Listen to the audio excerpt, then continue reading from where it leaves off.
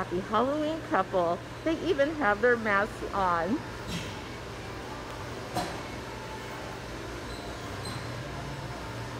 Do you think people know this house is haunted? Maybe.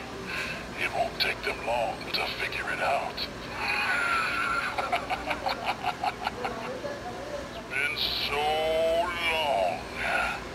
Worms and spiders are the only life left in my body. Rats, too. Sooner or later, we'll be a big pile of bones. Hell between this world and the next is thinnest on Halloween night.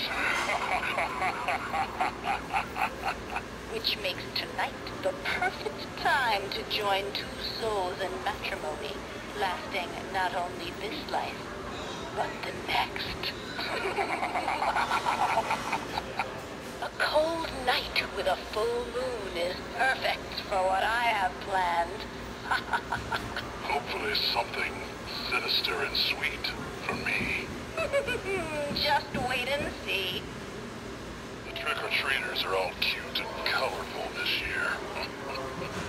How boring.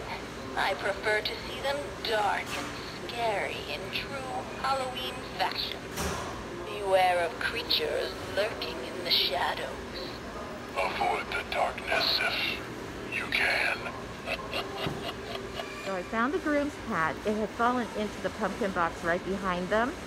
But you guys, I wanted to say that they say several phrases and I think they speak clearly. I really like them. I can't find a price tag on them, so I will look this up online. But this is pretty cool.